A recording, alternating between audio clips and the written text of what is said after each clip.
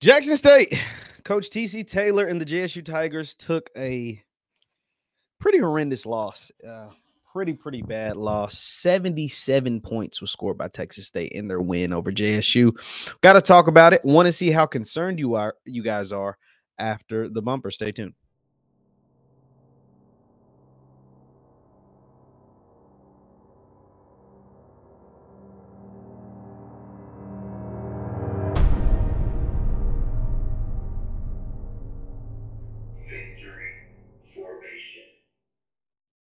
Going on, everybody? What is going on, everybody? My name is JeffLightsyJr. This is the Victory Formation Sports Show right here on JeffLightsy Jr. YouTube, Facebook, wherever you get your content. Do me a favor, hit that thumbs up button, like, share, subscribe, quit messing with this thing, and hit the notification bell because we upload all the time. Now, Jackson State, they went down to San Marcos. They didn't show up. Well, no, let me take it back.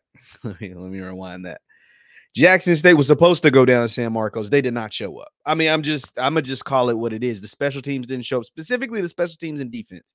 The tackling, the angles, the coverage, everything was just super piss poor.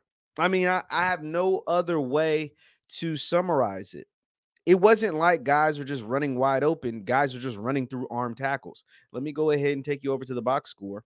And I specifically want to go to now. Here's the thing.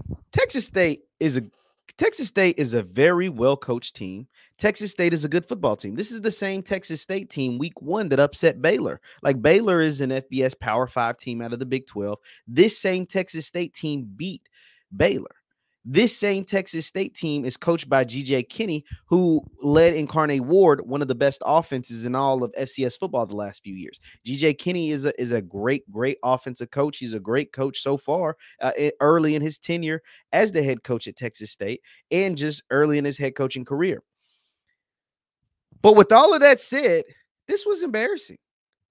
I mean, Texas State is not the first FBS program Jackson State has ever played.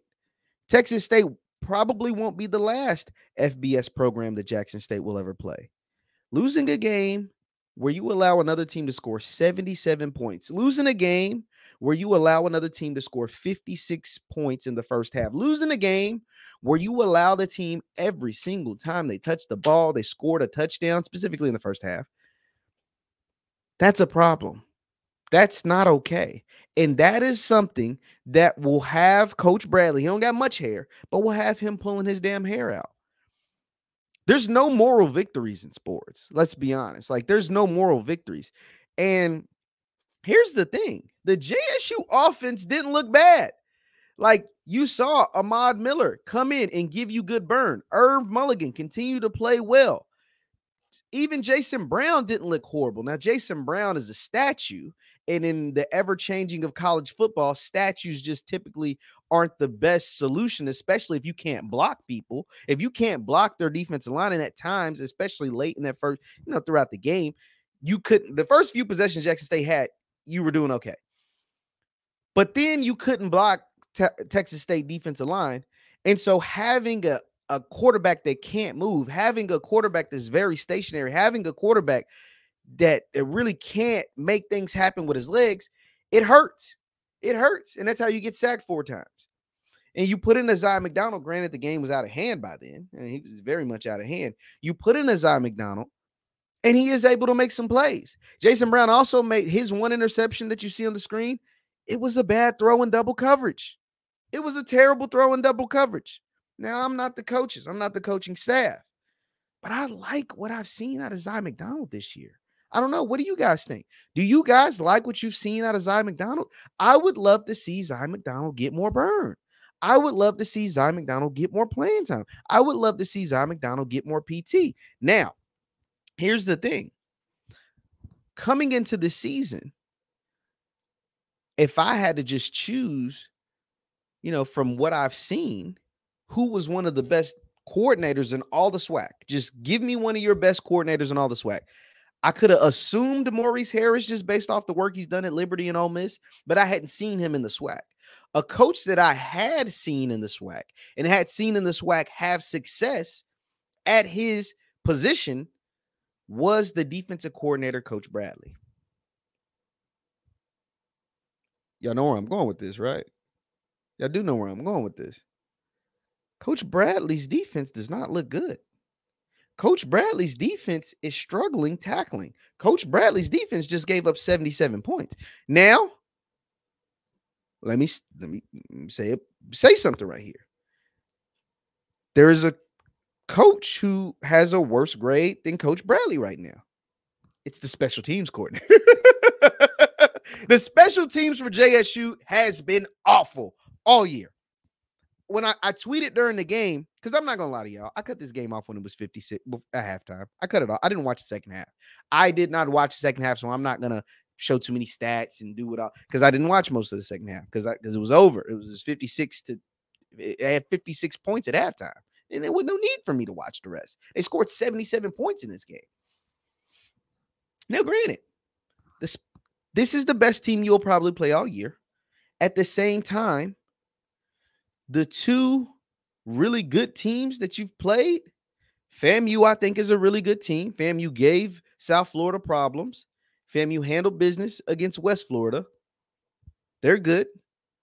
Texas State beat Baylor. Texas State is a really good football. They're FBS team. They're a really good team.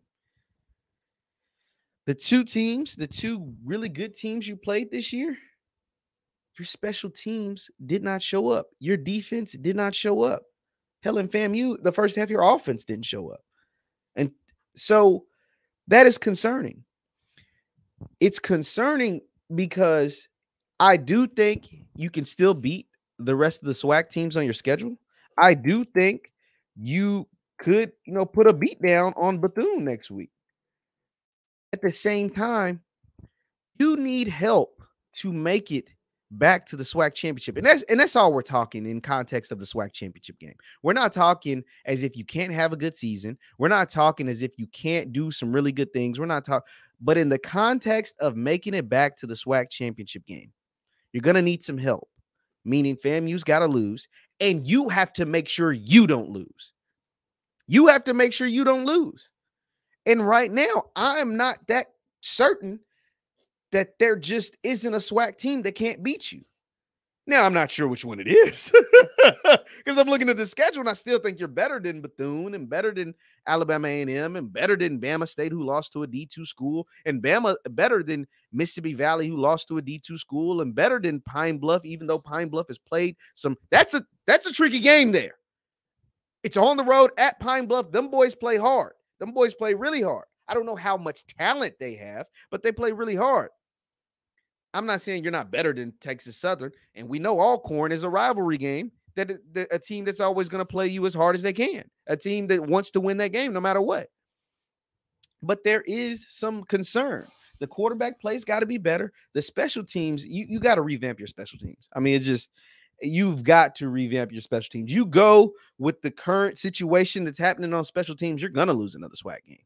You're gonna lose to UAPB or Alcorn or may slip up against slip up against Alabama A&M. If your special teams continues to play like that, you got to revamp it. You've got to revamp the defensive front. That 3-2-6 that you're playing with the 3 down linemen, it's not working. It's not working. You got to throw that shit away. Like throw that away, because that ain't it. That ain't it at all. And Bethune ain't just going to lay down. Now, another thing, too. Now, this is just in future reference. As there's no way in hell. Let me repeat. There is no way in hell. Can nobody pay you enough money to start the first 4 games of the season on the road? Thank you, God, that is over with. There is no way. Ashley Robinson, TC Taylor, I don't know whoever needs to hear this. You should never play your first 4 games of the season on the road. You go to Atlanta, from Atlanta to Miami, from Miami to Mumford, go down to Baton Rouge, rather. Not Mumford, Baton Rouge, I'm sorry. To Baton Rouge, and then from Baton Rouge to San Marcos, aka, San Marcos, Texas. No. Thank God that is over. You'll get some home cooking, and hopefully you get some home cooking ass whooping to Bethune-Cookman. I'm just being honest, because that's what you need right now. Getting 77 hung on you is not a good feeling. Getting 77 hung on you, whether that team was supposed to beat you or not, as a football team, that's pretty demoralizing. Like that's rough. 77 points is a basketball score. 77 points shouldn't be put up in football games. 56 points shouldn't be put up in first halves. I get it. They're an FBS team, but you went into that game wanting to win, not just be competitive. You wanted to win. And for a while, your offense looked like it had enough juice to win. You were making enough plays on offense to make things happen. Like I said, a true freshman, Aubrey Miller's little brother, Ahmad Miller, come in making plays. Irv Mulligan with 2 touchdowns. Big plays being made by guys on offense. But there's a lot of tightening up that needs to be happening. What happened was the same faults that you had against FAMU just got a bigger magnifying glass put on it. You know, FAMU, you struggled with special teams. FAMU, you struggled on defense at times. FAMU, you couldn't get any pressure. This year, you really haven't. And that is, I think, is the biggest key, the biggest difference between this year and last year. Obviously, you can say quarterback play is a difference, but the biggest difference to me is there is zero pressure on the quarterback this year. The last 2 years, JSU has led the country in sacks. There is zero pressure this year. This game, you had 1 tackle for loss. Devontae Davis was able to make 1 tackle for loss. That's it. That is it. That's a problem. And if you're not able to get pressure on these quarterbacks moving forward, you could lose another game. And that takes you out of the running for a SWAC championship. And since that's all you're playing for, and that's all that matters, that is a problem. Got to figure the things out on defense and special teams. I think the offense, you have so many good pieces. Isaiah Spencer is a good player. Got to make sure you take care of Isaiah Spencer. Irv Mulligan, good player. Seven McGee, they're slowly working Seven back into the lineup. I honestly thought we'd see a lot more of Seven by now. I'm surprised at how slow the ramp up is and getting Seven back on the field. I did not see it taking this long, but getting Seven back into the rhythm will help. But I don't think the offense will be a problem. I think you'll be able to score points against these other SWAC schools. The problem is they might be able to score points on you. And that is just not something we've been accustomed to recently with Jackson State football. That is something that the coach is going to have to go back to the film room, go back to the drawing board and figure out, revamp it in the entire special teams and figure out some of this defensive stuff too. Because 77 points is that's uncalled for. That just can't sit right with anybody. I get it's a 24-hour rule. You're on the Bethune-Cookman. At the same time, these are things. Having these issues, special teams can lose you a game. Giving up a big play here and there can lose you a game, specifically lose you a game to a team you're not supposed to lose to. So those are my observations from essentially just watching the first half and looking at the box score after the game, because I couldn't stomach myself watching the rest of the game. I'm going to be honest. I could not. When I seen 56 points before halftime, I couldn't stomach myself to watch the rest of that. But GJ Kinney is a good coach. Somebody's going to come get him from Texas State. He's doing his thing. It went over Baylor, what he was able to do with Incarnate Ward. He's a hell of a coach, and they've got a nice team over there that'll do some things in the Sun Belt. At the same time, I thought JSU would put up a better fight than that, and they were putting up a fight. They just couldn't tackle anybody. And special teams couldn't cover kicks, and that's a problem. Leave your thoughts in the comments down below. I do think they'll bounce back and have a good showing against Bethune-Cookman. That'll tell you a lot more about this team, how resilient you are, and how can you bounce back from one of the worst losses in school history, one of the worst performances, giving up 77 points in school history. That'll be interesting to see how they're able to overcome. And Bethune-Cookman, y'all might want to buckle up your chin strap, because they might be coming out for vengeance after getting their tail whooped. They might be trying to whoop some tail this week against BCU and Coach Raymond Woody Jr. My name is Jeff Lightsy Jr. This is the Victory Formation Sports Show right here on Jeff Lightsy Jr. YouTube, Facebook, wherever you get your content. Do me a favor, hit that thumbs up button, like, share, subscribe, and the notification bell, because we upload all the time. Thank you guys for tuning in. Also, you can follow me on Instagram and Twitter, X, at JLightsy7. That is on Twitter, X, and Instagram, at JLightsy7. Thank you guys for tuning in, and I will see you next time. Peace.